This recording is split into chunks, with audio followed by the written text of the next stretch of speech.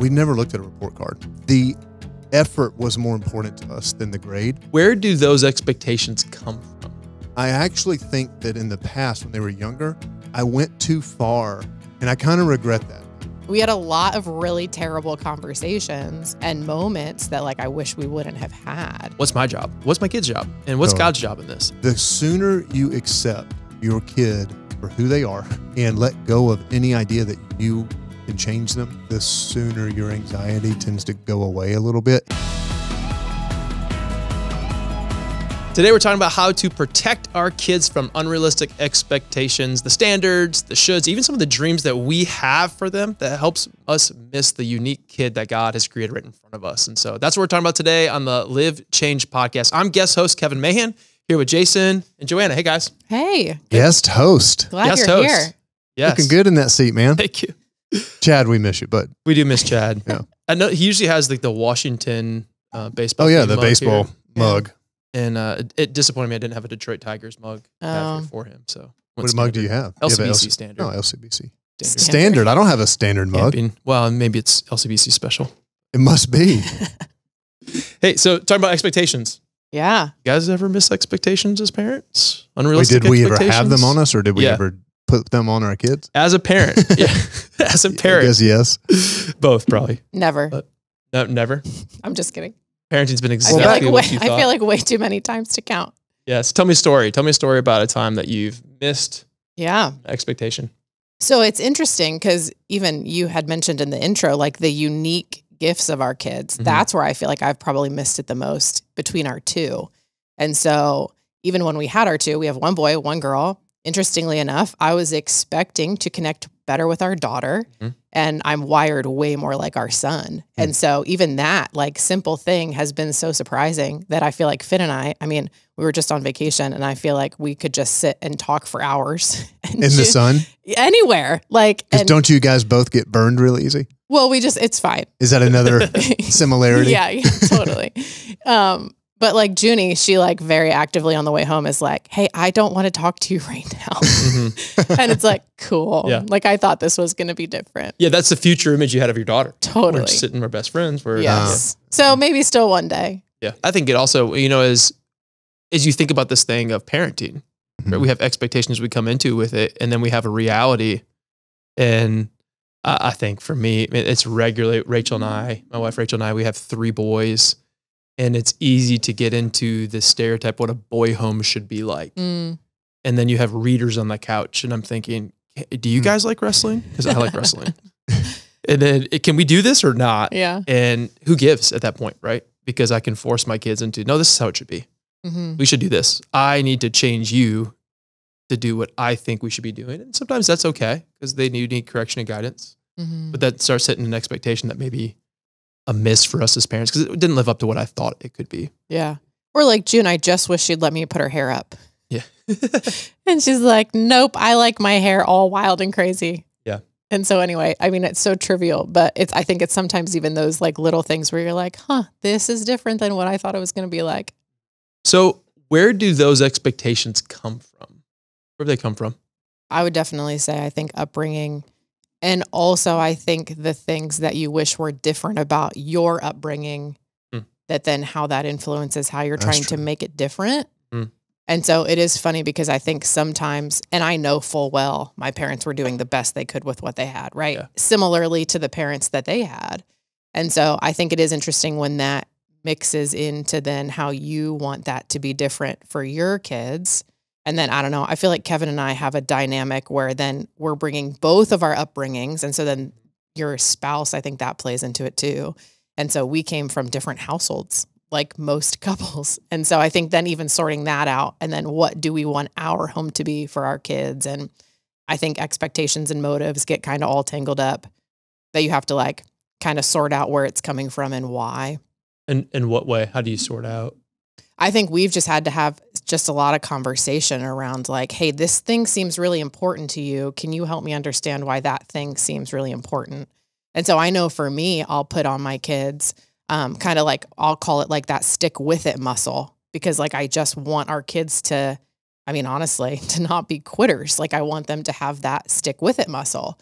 But sometimes I know I've chosen the wrong things to like force that as the expectation for that thing. And so even last fall when Finn moved up in sports age, like there was definitely a point in baseball that it was way harder, I think, than he anticipated. And I know I came in real strong armed with that stick with it muscle that like, honestly, we had a lot of really terrible conversations and moments that like I wish we wouldn't have had. And so I feel like that's sometimes too where the expectations can come into play in the wrong way, where I don't even know that I felt that in the moment and was just trying to what made it the like, wrong control way? That. Well, there was a few check your heart moments. Let's get vulnerable here, Joanna. Yeah, there were a few check your heart moments in the parking lot where I was shouting at him, "You need to play or get in the car. We're going home." So, but let's back that up, and I'm going to challenge that for a second. Why is that wrong? Because I don't think that. So I don't think the character building we were trying to do is wrong. I was coming at it totally the wrong way. Yeah, you're talking about more the approach on that. Yeah, for sure. Because resilience is a value. Yeah, it's an important that he at Finn at 25, when the relationship didn't work out the way he thought, he's sticking to it. Yep, so you're coaching something good. Yeah. So, but in the moment, I feel like my motive got warped in like, hold on a second. You're doing this thing because I said so, and now I want to win. It's like, well, that's not entirely helpful. It is very subtle when it crosses the line of, oh, this is probably more about me now. Right. Totally.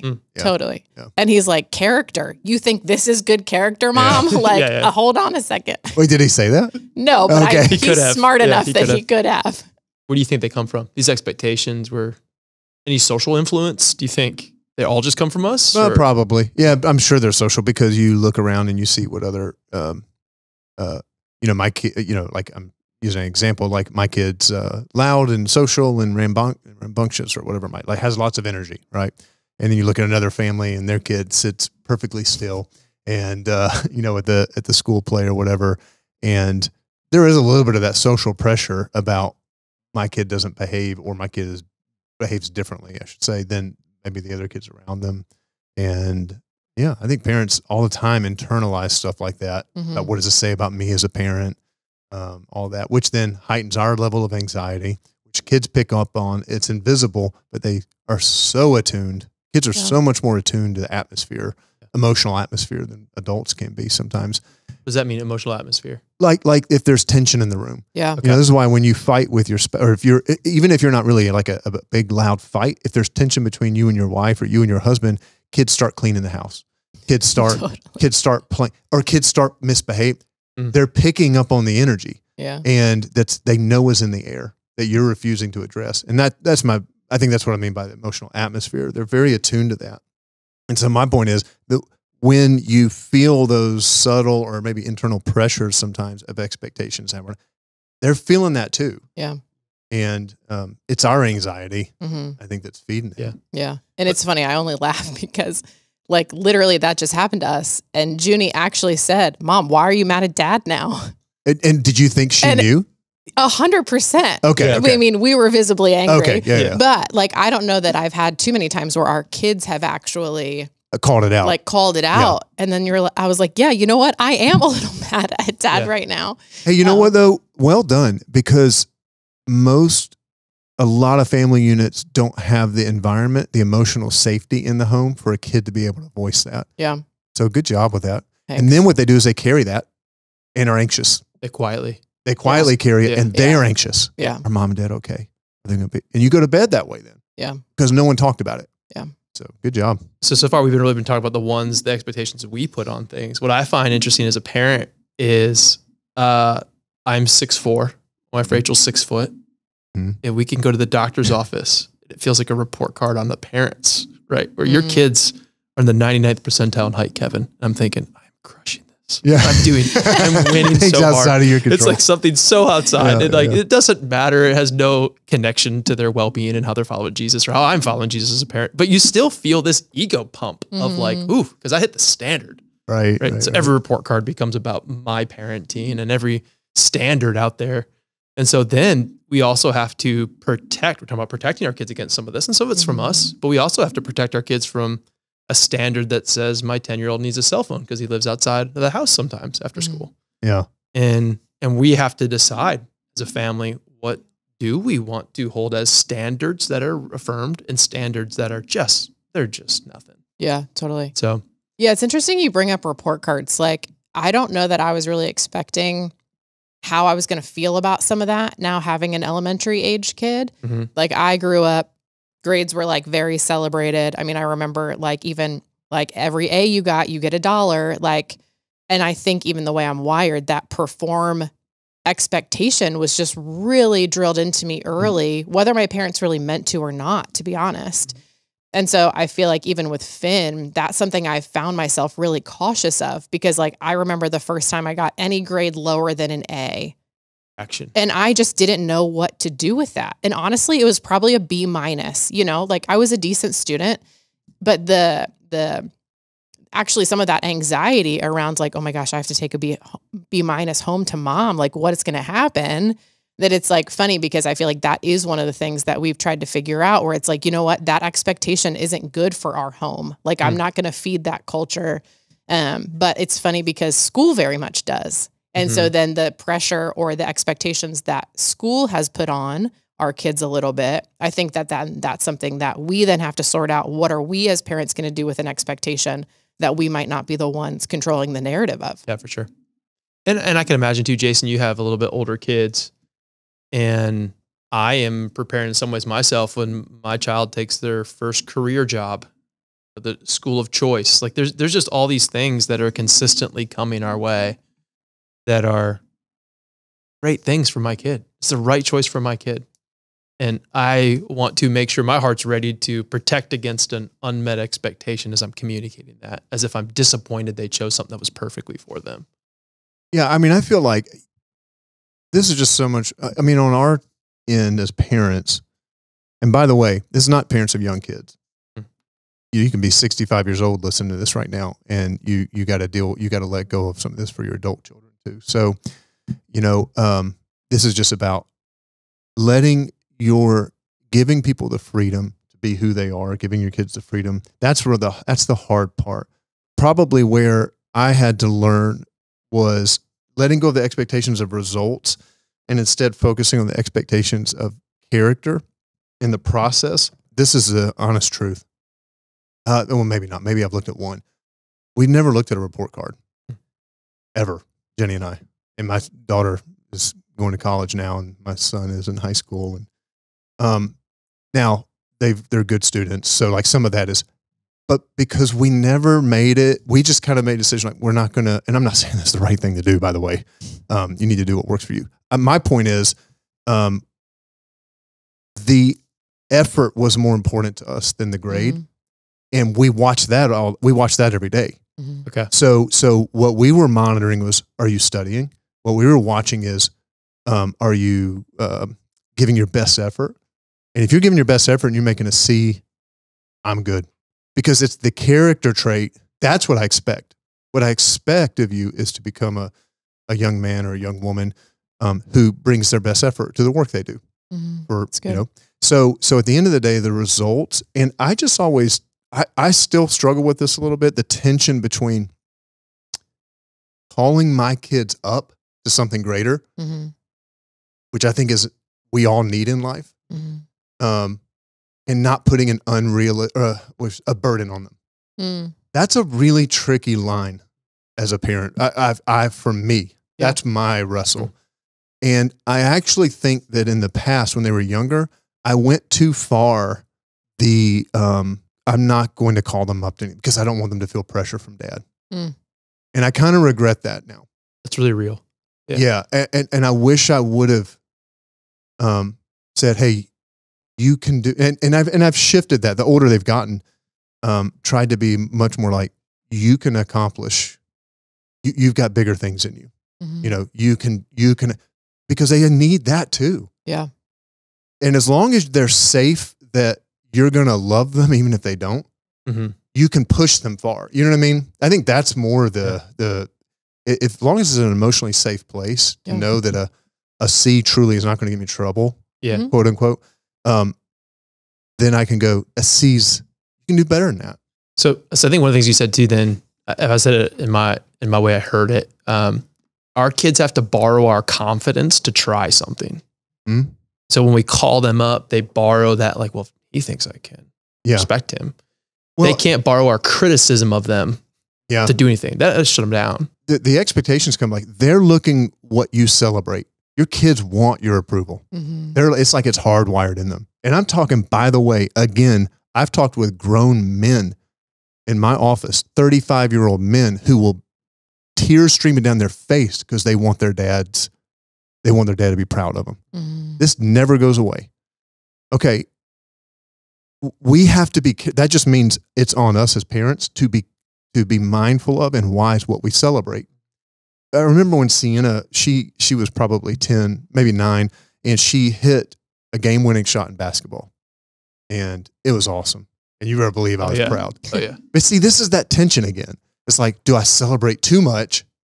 Because then I don't want her feeling pressure. Mm-hmm. You know what I mean? It's so stupid. You get in your head and all this kind of stuff. It's like, and then if I don't, I leave her and go, did you not see that shot, Dad? Yeah. So anyways, when she got home, we were talking and I just like, okay, here's what I need to celebrate with her. And this is what I told her. I said, I'm so proud of you today. And I think it's incredible you hit that shot. But then I said, but I want you to know that what I'm most proud of is not that you made the shot. I'm proud that you took it. Because that's the character piece. Yeah, that's awesome. And you are not going to hit the next one. Yeah. You might not. You might not hit the one.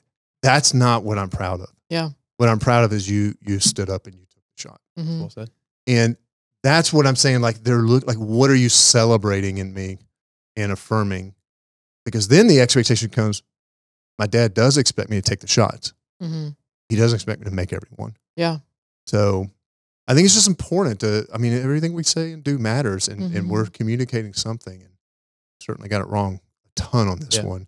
But I think if we can keep Jenny and I have always just tried to feel like, man, if we can celebrate keep it on the character aspect, that's way more important than the outcome. Outcomes just take care of themselves. Yeah. I think you just answered this, Jason. And then, Joanne, I'd be interested in your thought on this too. So if we're not aiming at these unrealistic expectations, either coming from us, our past, or somebody else, like what are we aiming at as parents? Mm-hmm. And so you've locked into character. I think there's obviously some biblical guidance on this, but Joanne, I've heard you talk about values too. Yeah. So what do you aim at as a parent and how do we stay focused on those things? Yeah, it's interesting. I don't know. Somewhere along the way, we got discontent with just trying to have good kids. We as in? Kevin and I. Yeah. Because I think we've been trying to remind ourselves we're actually trying to raise functioning adults. And so, I don't know. I think then along the way, that's changed how we do things, right? Where it's like, hey, I want a functioning adult. And actually bonus if we want to be friends with them when they're older, right? Mm-hmm. Versus just having a good kid, because good kids just felt even so limiting to what you just said that we were trying to call them into. Yep. And then I don't know, I think just with our story a little bit, and I've shared here, but so we had Finn, we had 2 losses in between, and then we had Junia. And I just think for me personally, God did a really big work in my heart that these kids are not my kids. And there was like a season of even release that I feel like I had to kind of walk through with our miscarriages that really did change my perspective on even just how we steward our kids. And so again, like I would say, like to what Jason said, that doesn't mean we get it right all the time. Yeah. But to recenter on that aim of like, wait a second, this is like such a small blip in the radar or like in the trajectory of trying to get them to adulthood that like, I don't need to sweat this mistake we made. Like, I just need to recenter and like do better next time. Versus feeling like every single moment is like the end all be all for like having good kids. I love that. I think, and man, if more people, I think, kept that vision in mind that you're not raising children, you're raising adults. I do think that changes the way that you begin to engage with them differently. In fact, this just happened. One of my kids was asking for something the other day, and I did something I never do. I just said no.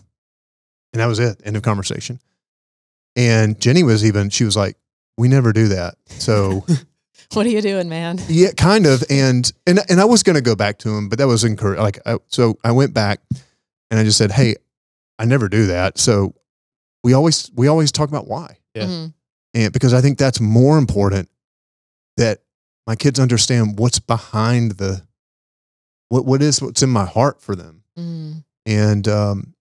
And so, but that's our attempt. Like that's a kind of like, I need you to know it because the why will serve you when you're 30. Totally. And I can just tell you no, and I can raise a good kid. Mm-hmm. The why behind it begins to help shape your heart a little bit. And whether or not you choose it later, I'm helping you at least mature in that sense. So the other thing I was thinking about the Proverbs, I got a couple of Proverbs written down here, but one of them is Proverbs 22. When you're talking about kind of the intent and the aim, and Proverbs is this book of wisdom. And we got to remember when I read this, remember Proverbs are principles, not promises.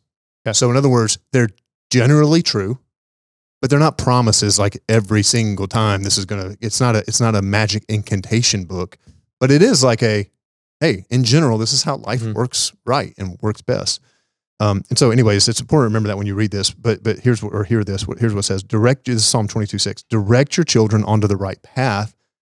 And when they're older, they will not leave it. Now, have some left it when you do? Yeah, of course. That's again, in principle though, what the proverb is saying is, at the end of the day, what we want is we want adults. This is the when they are older piece. Yep. Who honor God, follow Jesus, and understand what it means to love God and love others, right? And at the end of the day, that's what we're wanting. And then you got all the ancillary stuff then beyond that, which is, well, again, I guess everything falls under love God and love others, doesn't it? Yep. Yeah. It's because if they're loving others, they're going to be honest, they're going to be respectful. So all that to say, I feel like at the end of the day, that's what we are trying to do as parents, is to do that. So, and then the question just becomes how, but I think that's the aim. Like if I want my kids to leave, that's ultimately, I want my kids to get out of the house and to be God honoring adults. Yeah. I'm not in control of that at the end of the day, but I can set the stage for it. It's kind of like I can put the plates out, but they got to eat. So it's my job to just put the plates out while they're under my authority. So I wonder if you guys would have something to say to the parents. That's really good. It certainly is for that stage of life. And as the stages progress, the aim has to change. Oh yeah. And so I wonder if you guys would have something to say to a parent who may be not experiencing what they hoped they would as an adult parent. Yeah. And they have to now figure out, what's my aim? Because I talk to people as a pastor, I talk to people all the time. The grief and the loss comes from, it's not what I thought it was going to be. And I'm having to grapple with a level of loss later in life that I never thought would be true about us. Yeah. What do they aim at? And you guys know this at our church, there are so many people that came to faith later in life, and they are starting to get their heart oriented around how to follow God as a 34-year-old. And they're looking at raising their teenager who is far from Christ because they didn't raise them to follow Christ. And so now they're wrestling with, I can't treat my teenager like a toddler, make them come to church. And I have to do this new thing, but I'm becoming somebody new as they watch me. And one of the tools I found very, very helpful in some of those pastoral conversations, even though I haven't lived this out, is I have lived out trying to do something that was not my job to do as a parent. It was God's job. Yeah. Or it was their job as the kid. And so just simply one of the tools I use pretty regularly to help get my anxiety in the right spot and do the right work is to write a list of, hey, in this situation, what's my job? What are you in control of? Yeah. What's their job? What's my kid's job? Yeah. And what's God's job in this? And I slowly realized that God loves them so much more than I've ever known them or could love them.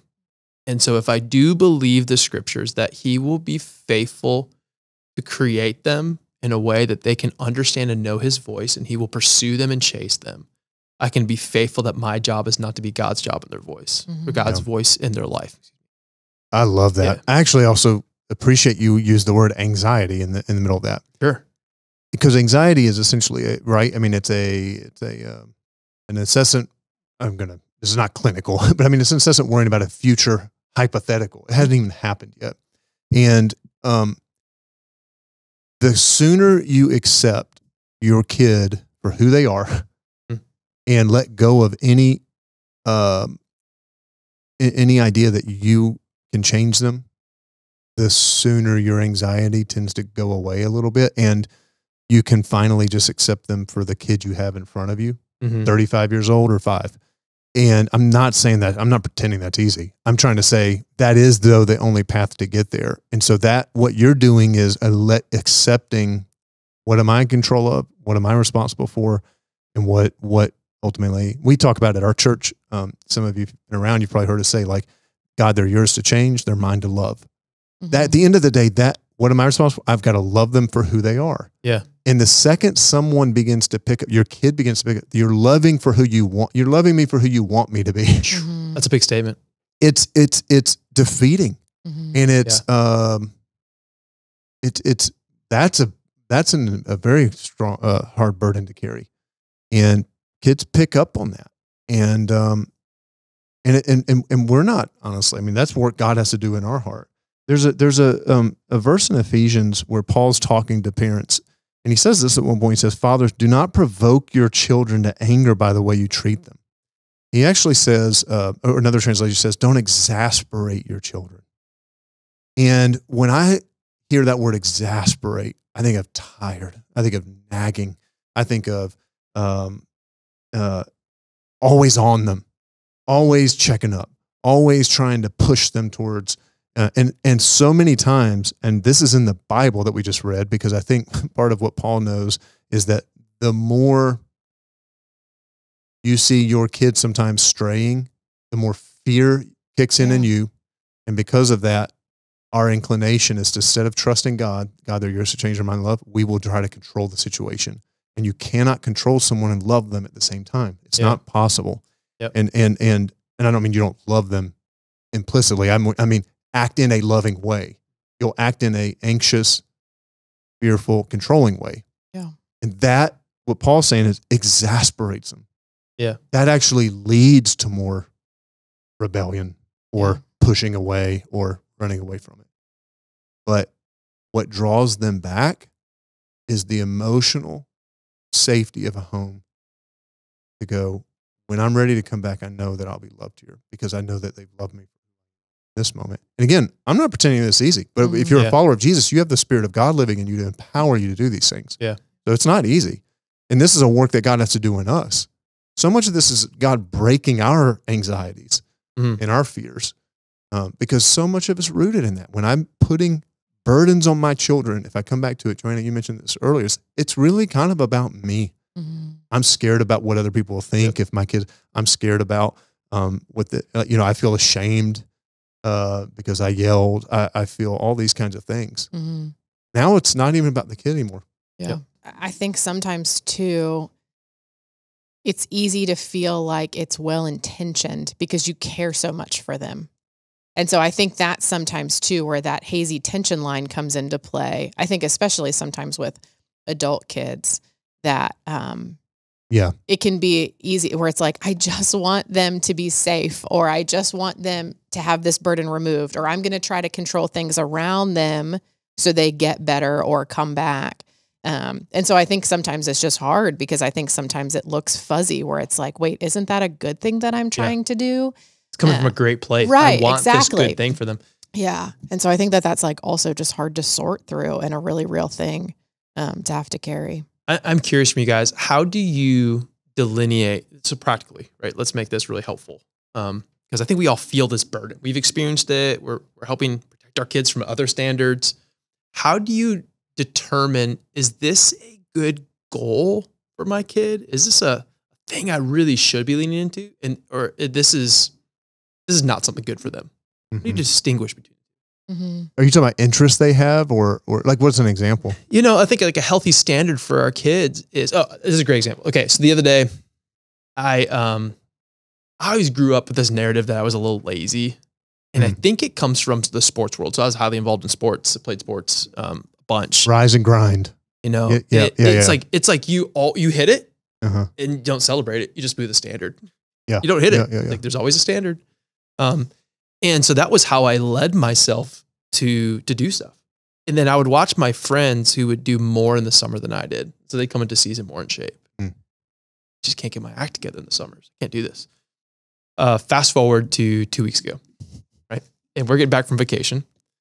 It's that day of transition where you have to remind your kids of like, hey, we have real life is about to start. Our house Yeah, we we did have not live rules. by for 2 weeks, right? And so one of my kids loves basketball, so we got to shoot some shots, and he's got this goal. He wants to hit 75 shots. And so we're going to shoot. And it's a ton of fun because he's not like a goals kid. He set this goal, and I'm like trying to help him. And so it's coming from a great spot.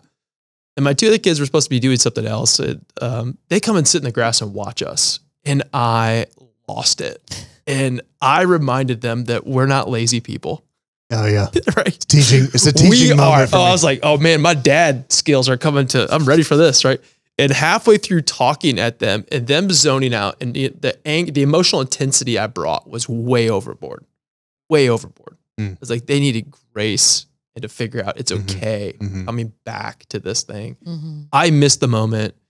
And at the end of it all, we finally home, we sit down for dinner. I look at Rachel and she knew I just didn't do my job well. And as I'm talking to the boys, I'm slowly realizing the word lazy keeps coming up, and I'm projecting my 13-year-old expectations on my kids, right?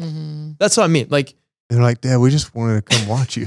Like, we just wanted to be in your presence. I thought we were just going to cheer you guys on. You know, so there's like, all the stories we've been telling are kind of this balance between how do I differentiate between this is a good standard to teach and this is about me. So give me some practical stuff. Oh man. Well, I mean, a very first filter, if you're a follower of Jesus, our very first filter is the scriptures, the word of God. And so I want the standards of the fruits of the spirit, love, joy, peace, patience, kindness, self-control, gentleness. I want those to be, now there's a trick with this, which is fruits of the spirit means, we can't force that. You know, an apple tree just makes apples, but you do create the soil for it to thrive. And so I do think that I think I want it to be aligned with, again, what did the Proverbs say? Direct your children on the right path when they're old. So I want it to be aligned with the right path, the godly direction. To me, that's I think that's as Christians, our first filter. So I can push if they're falling off the path. Hey, I'm responsible in some ways too. Well, you've been given, absolutely. I think, you've been given as a mom and a dad authority in your home to direct on the right path. And when you see it off, to push back onto that. And I think the way that, and I think we got to be careful. We don't blame God for things sometimes. So in other words, it's like, well, God wouldn't be happy if he saw that, or I mean, like I've seen people do that before, or that made Jesus sad, it's almost like, wait, Rewind. Don't put God, you just don't want to be bad cop. Right. And think about what you just made, the image of just handing Jesus. Like he's just there to make sure you keep the rules. You got to be real careful about that. But I think there is a way of saying, man, God has something greater for our lives. So we're going to be, Solomon, I'll do this every now and then. I'll talk about Mitchell men, right? It's kind of what you were talking about. And the other day I was doing this with him. Now it wasn't a tense moment. Like there wasn't a corrective moment. It was actually it's a fun moment. That's good. Which I think that's also another, find the moments that are non-tense to affirm those values. Their ears are open. Their ears are open at that point. You're not being corrective. And so anyways, we were talking. I was like, oh, Mitchell. And for some reason, I don't know how we're talking about. I guess we're talking about mom, Jenny, sorry. And might have gotten her flowers or something. And I remember just saying, hey, so what Mitchell men do, we honor women. What Mitchell men, we take care of. God gives you a wife, you're going to take care, you're going to honor the women in your life. We make sure we talk respectfully to. He's like, oh. I mean, like, he's 6. But my point is, I need to say that. And there is an expectation that comes with that. Yeah. So if I hear Solomon talking to a girl, like, in a disrespectful, or his mom, let's go there. And I say, yeah, we're going to correct that. The other thing is we got to remember stages, right? There's aspects with Solomon who's 6 that is very different than my 18-year-old. And so, with a 6-year-old, I don't need to, you remember how we were talking earlier about the whys? I don't need to take a ton of time on the whys. Like you're not going near the road. If you go near the road, you're getting, you're going to timeout. Like no counting, right? So there's time for just, this is the expectation and this is the rules and all that. I guess we're getting into rules a little bit, but, and you don't really need to explain it. I just think if you don't change that and you're still at 18 treating them like, it's not working. No, that won't work. Yeah. So, anyways, those are some of the thoughts. Yes, I think so. I think about some of this other thing. Go back to the path metaphor, right? Like my kid's walking on the path. I'm trying to send them in the right direction, and I hear some parents feel obligated that every time they step off, they have to say something. Or my kid is living in a way that's not honoring God. And so every conversation, I remind them they're not aligned, right? And it can become an overbearing thing. So there is a tension you're talking about. Yeah. So I'm just pointing out the tension of like, we have a God-given responsibility to help correct and guide. That's a standard. But at the same time, not feel so, I'm going to say the word embarrassed. I feel embarrassed sometimes by my kid's behavior. I feel like it reflects on me. And so I have to correct them quickly. I've got to shape them honestly now. You have to like shut it down as fast as possible. And I totally forget God is so on a different timeline. Yeah. And he's been so gracious to me to correct over time. Because he's not embarrassed about me. Like he's in it for me. He's not in it for how God feels about himself. And it's interesting you said rules, because I do think that rules and expectations sit somewhere near each other, but don't always have to be like combined. And so it's funny, I guess it was probably a couple years ago. A friend of mine was like, man, it sounds like your house has a lot of rules. And that was really challenging because I don't think, like, I'm a rule follower. I don't know that I felt like Kevin and I had a lot of rules for our home. But I think what you even mentioned around like whether it's nagging or like Kevin, you said like every little thing needs correction. I probably feel that sometimes because it's like, oh man, so if we don't correct this thing, then they're going to think that's okay. And then it's going to get way worse, right? It's out of control. Trains down the tracks. Yeah. And so even Jason, I've heard you talk about this before where like you kind of have to figure out what are the pillars or like what are the non-negotiables around how we behave and how we don't, or the rules of engagement in our home. That it's funny because now like parenting Junie, so our kids are 5 years apart. And so sometimes I feel like we're in two different stages all the time, where I'm actually glad we reset some of that because like she is very triggered by rules and then completely shuts down and gets stubborn and all of her sassy self. And so anyway, like I think that that's really helped us even try to evaluate, wait, is this a rule that's helpful or harmful to us or to Junie, or is it like a character shaping expectation thing that we just need to reframe because the rule isn't doing the trick? And so anyway, I think rules and expectations can get entangled in a weird way too, where again, I think that that's just a false sense of trying to control when really the goal is like the conversations and the character building stuff that like we hope our kids lean into. That's what they're going to take with them, not a bunch of rules and like, oh, well, at mom and dad, like they never let us do this. So now that I'm a grown up, I can do whatever I want. That's like not helpful. Yeah. And we shouldn't paint expectations as if they're negative. Expectations help you make it in the world. Yeah. Like living up to social norms and social expectations. Like there are rules of engagement socially that if I'm a jerk, totally, the group puts me on the outside. So I'm expected not to be a jerk. Okay, that's a good thing. Like you should learn that. It's like, oh man, so we should also just not paint them as they're, all bad. I think the tension is just when do we create unnecessarily heavy burdens around them? Yes. Yeah. I think. And that's when does it cross the line to being exasperating to the Ephesians passage? Yeah. I think you've covered a lot of things. A lot of content. Anything else practically you had heard? I would just say practically too. It's funny. I jotted a note. I'm also an avid reader. Like I love to read parenting books. Some people think that's weird. I don't know. But I say that to say, I think sometimes you also have to figure out what does serve. Do people really think that's weird? Yeah. If you read too many of them about too many things, I don't know. Okay. But that seems like a pretty good thing to me. Well, but you have to take, so I think the danger in that is you have to take what's helpful and leave the rest. Oh, okay. Because I also think some of that with expectations is like, then if I were to leave this conversation today and be like, oh man, so then if Jason does it like this in their house and the Mayhans do it like this in their house, oh, then Kevin and I have to do this in our house. And so anyway, I would just say practically speaking too, like be in conversation with your spouse or someone else that you trust, especially if you're a single parent listening, like do this in community and figure out, hey, what really is best for my household, for my kids, for the way that I'm wired, because otherwise you're kind of back to square one and like just picking up a bunch of expectations and like how to parent better, when really it's like, actually, how do I be in tune with like how God's calling me to lead my kids and how then I feel like I'm called to steward mine. And so anyway, I think practically speaking, you can also get tripped up with too much information around how you think it should look. And so anyway, I know I can fall into that trap sometimes. Yeah. So God has obviously given us unique kids.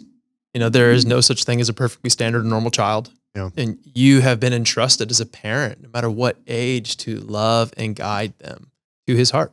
And so as a life change, it's always a challenge to say how I'm growing is going to be replicated. And so if we continue to grow and they follow in our footsteps too, we can trust that God will do his work in their heart and their life. And so today, as we're closing down this conversation, no perfect parents allowed, right? No, we did not hit the expectations perfectly. We are wrestling through some of every season changes, new expectations come, but ultimately we can trust that God is a God of it all, and he is a God of our kids, and he loves our kids, and he's to be trusted in that. So, absolutely. So as always, like, share, and subscribe to the podcast. If this has been helpful for you, man, tell somebody about it today. And so remember that because your life changed by Christ, go live that out.